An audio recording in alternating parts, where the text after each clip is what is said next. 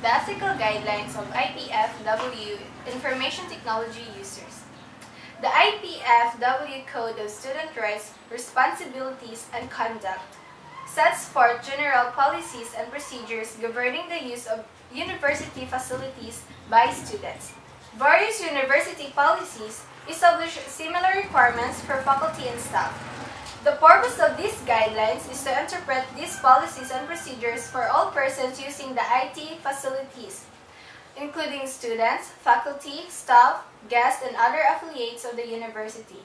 I will discuss these 3 points. The first one is the intellectual property rights and responsibilities. Central to understanding of the rights and responsibilities of IT users is the notion of intellectual property. In brief, this concept holds that materials stored in electronic form are the property of one or more rightful owners.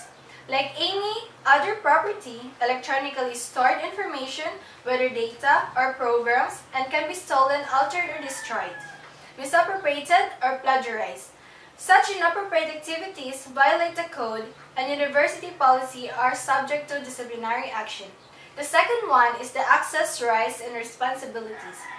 The use of lab, office, email, web, and other IT resources, including wired and wireless networks, should be focused on facilitating university-related purposes. Other uses, for example, using IT resources to conduct a commercial enterprise or private businesses, constitute theft form, the university is subject to disciplinary action. Similarly, the introduction of information which interferes with the access or information of others. For example, the introduction of programs of a type commonly called viruses, of a non-academic, network game simulations, is subject to disciplinary action.